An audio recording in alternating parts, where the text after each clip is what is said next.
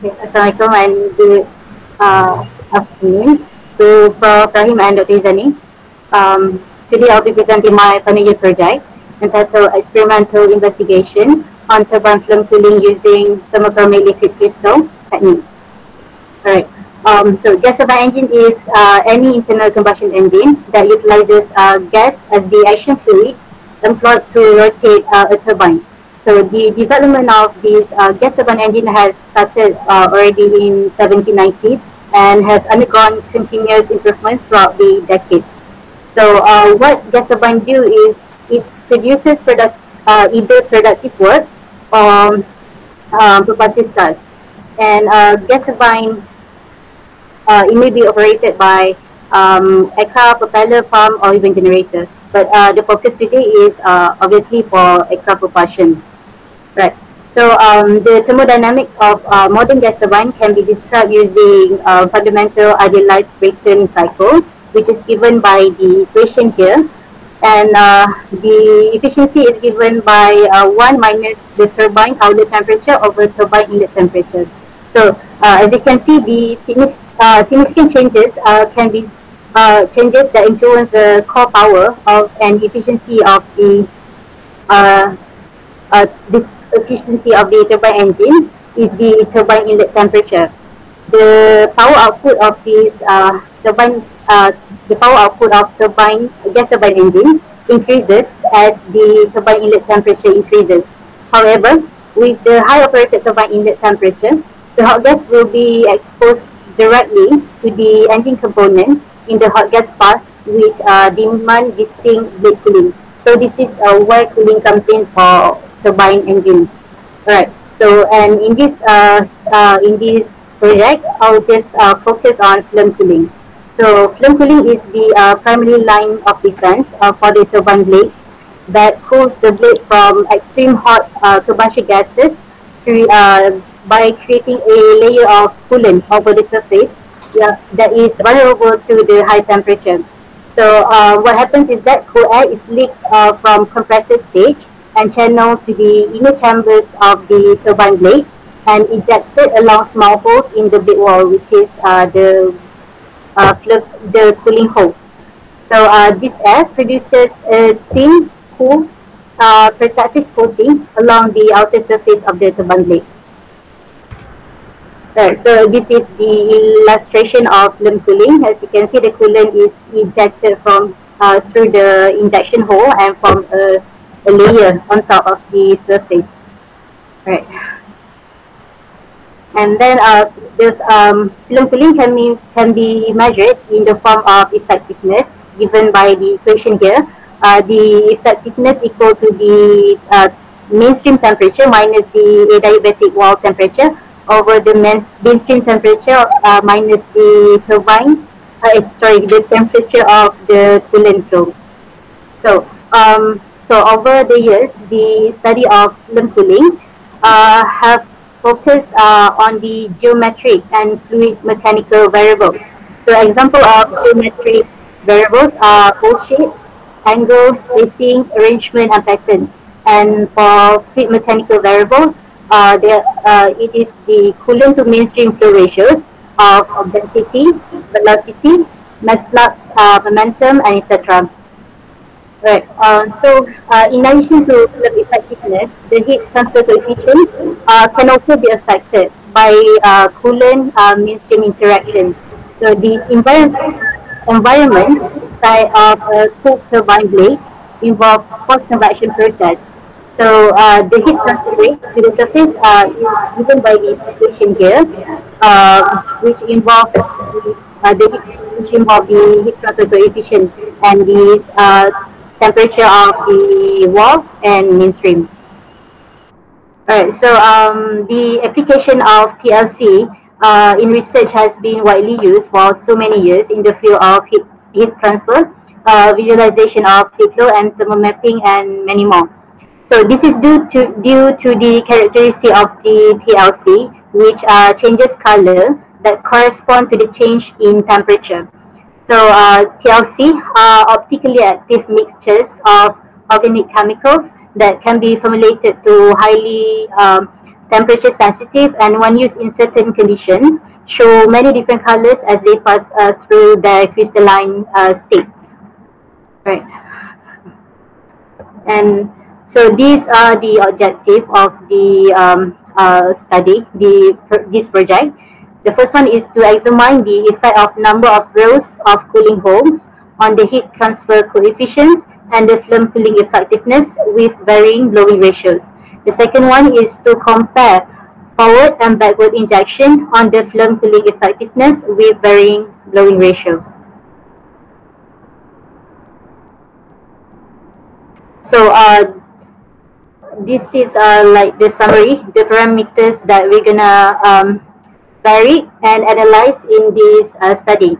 So for design parameters, like I mentioned just now, there were two types of variables. The first one is geometric. As for the geometrics, the thing that were being varied were the number of rows and the forward backward injection. And for fluid mechanical variable, the thing that were varied were the blow ratios, which were the blow ratios that were varied were 0.5, 1.0, and 1.5. And the performance parameters that we're going to see throughout the experiment is the heat transfer coefficient and flame cooling effectiveness. Alright, so what are single and double rows? Basically, single and double rows are the number of rows perpendicular to the mainstream flow. So that is the definition of number of rows. And then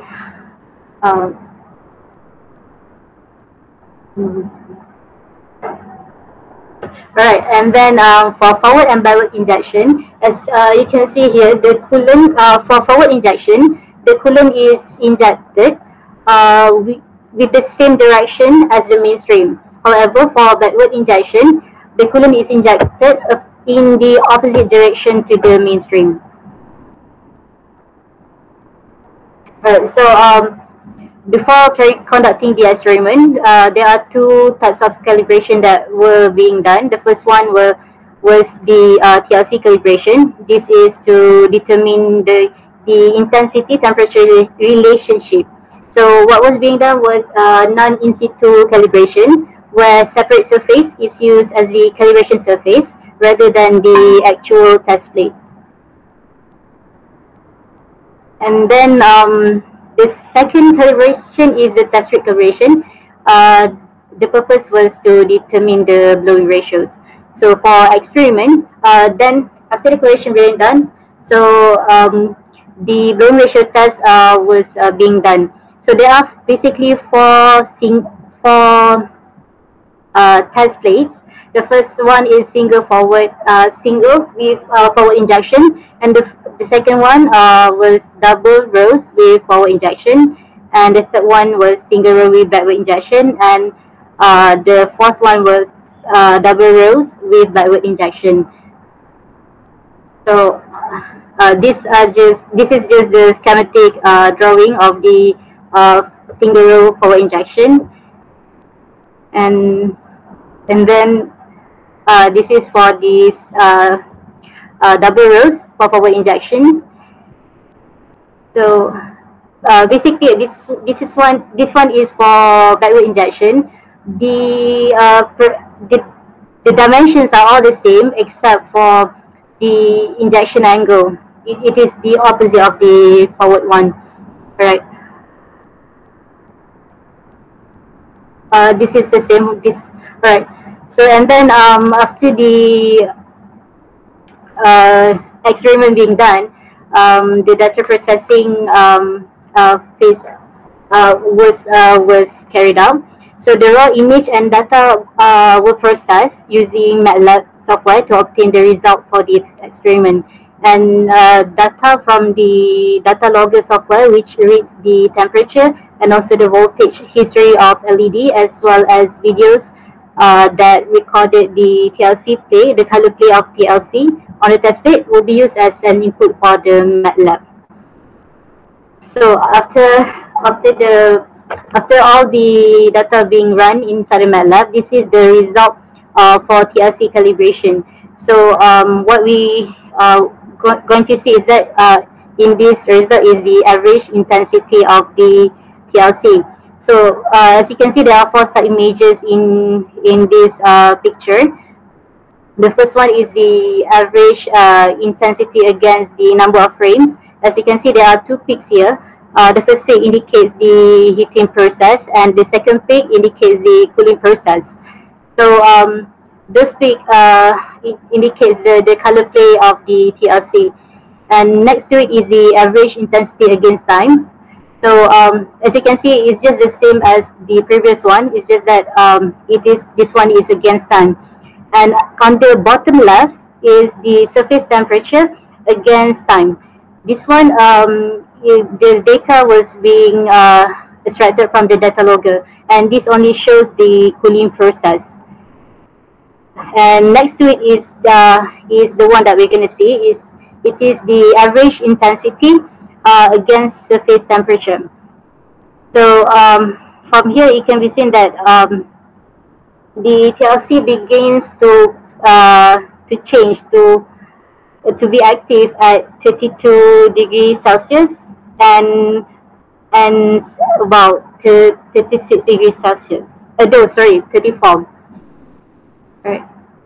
So this one is the normalized intensity, which is the average intensity just now, but it was being rectified to eliminate the noise, unwanted noise.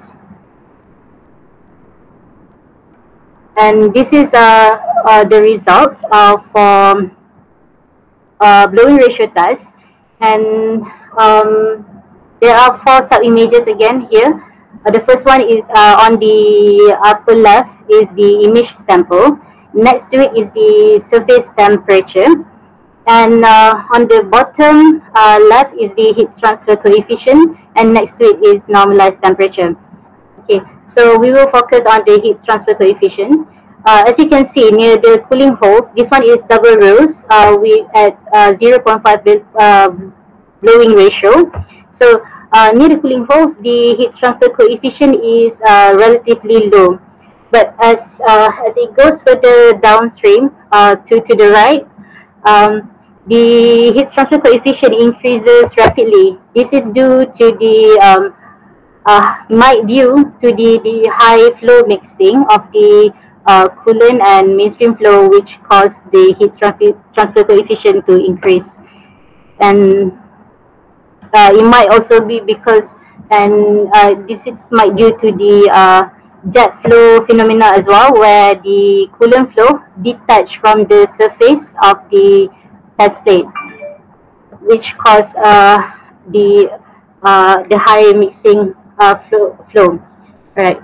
So, and this one is shows the film cooling effectiveness. Again, around the cooling hole, the film cooling effectiveness is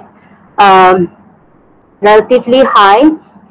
But as you can see at the end, the same place where there might be a high mixing flow, the film cooling effectiveness is low as compared to the other areas. So there are actually 12 sets of this result because there were 4 test plates that were being tested against with varying blowing ratio. So due to the time constraint, I would be explaining everything. So we will proceed to the conclusion. Alright, so based on the overall result, film cooling performance for single row is better than double rows for forward and backward injection. Heat transfer coefficient for single row cases are slightly higher than double rows. However, single row has higher film cooling effectiveness and provide higher coverage to the wall in both injections. So, and it can also, it was also discovered that as the blowing ratio increases, the effectiveness decreases for all cases. And then the film cooling performance for backward injection is better than forward injection. Backward injection has higher cooling effectiveness for both single and double rows at all blowing ratios. However, as the blowing ratio increases, the effectiveness decreases. So in general, film cooling effectiveness decreases as the blowing ratio increases in both forward and backward injection. And finally, the overall film cooling performance must consider both heat transfer coefficient and film cooling effectiveness. So that's it from me.